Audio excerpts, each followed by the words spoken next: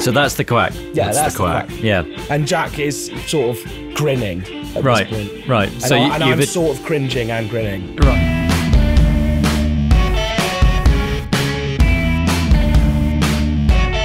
So that's a little taste of 2001, which is another dimension to the record in a way. Different from Wild Green. Yeah, I mean the whole album has this wonderful funkiness about it, and that guitar sound there is a sound that is filtered, particularly in the first half of the record. You know that it taps in or mutates around that kind of sound quite a lot. Yeah, I mean we definitely wanted to like keep the guitars drier.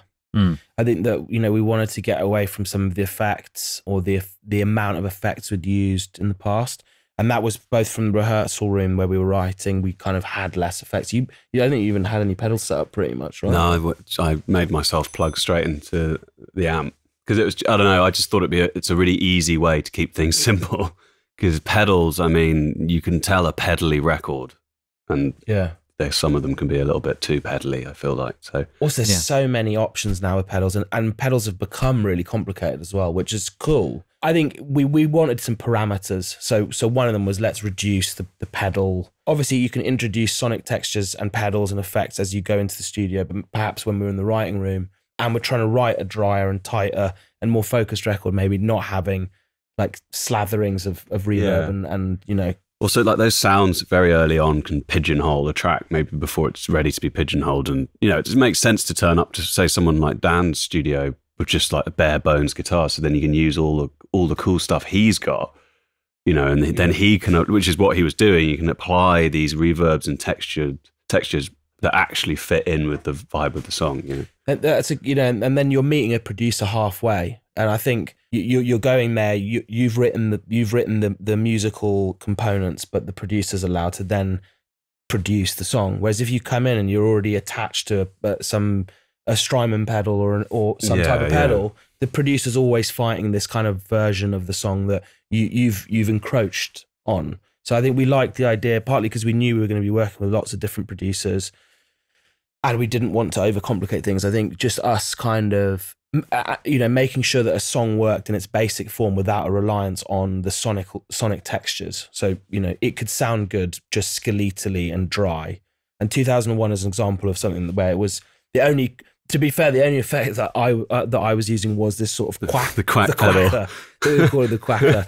I was using a Prometheus pedal, but it's anything that's kind of like an auto wah of some type or like low pass filter. But yeah, it was almost kind of slightly tongue in cheek. The original jam that I had with Jack, I was just putting this pedal on to sort of make Jack laugh. But then should I play a bit? Yeah, do, that would be great. But then and then it kind of stuck around, and we thought like, in small doses it could be okay. And then when we went to actually record the track in more depth with AK Paul, he actually found a way to kind of use the quacker, but keep it very. He'd allow a split second of the quack, and we'll get into that, I guess. Yeah, you can hear it, the split second. Yeah, I mean the song starts with it. But yeah, I think the thing with the quack is that if you just slather something with quack, you're on a duck hunt. But if you keep it there, it's comfy duck. It's comfy to canard. Yeah. So this is the original jam. So this is basically this is the original. Just the two, just you and Jack. This is just me and Jack because Jimmy's in America at this point, and it was just meant to be fun. So that's the quack. Yeah, that's the quack. Yeah. And Jack is sort of grinning at this point. Right. So I'm sort of cringing and grinning. Right. So you achieved your goal. You got a smile on his face. Yeah. But then you started to really like the sound. And also this is this part is being written, and I remember thinking, this is actually feels like a great. And then this was the original vocals.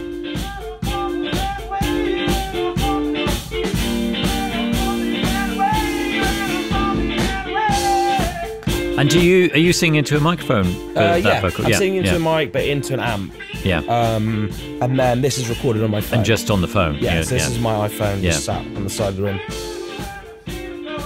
And here you can kind of hear, actually, this is quite similar to the verse vocals now.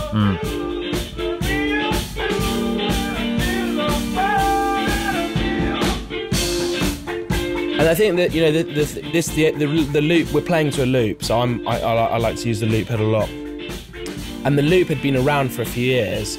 And it's interesting, like, you can stock up a load of loops and they're either inspiring to you at a certain point in time or not. But I like to come back to things because you never, like, without having written this vocal line and these extra guitar parts, this loop, the song would never have happened. But equally, you could approach and be like, well, that loop is 2 years old. Why should we? Yeah, the loop is it. It's a good bit of that. Yeah, we should have. It's not in the song anymore. We'll do it live. Yeah. But yeah, you know, it's interesting being like, I quite like revisiting old things, like old ideas, because I never would have written that vocal line at the time when the loop was written. But when you revisit something a few years later, you find new ways into it.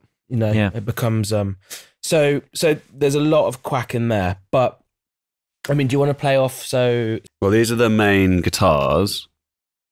So it'd be the. So there's a quack starts the track. Right. So he allowed one at the beginning.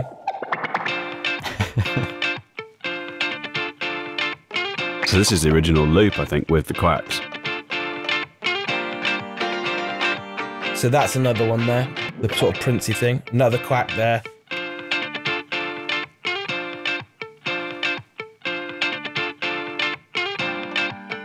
That's another part there that I would have probably done as a whole. I'm gonna whack the drums with it. Yeah.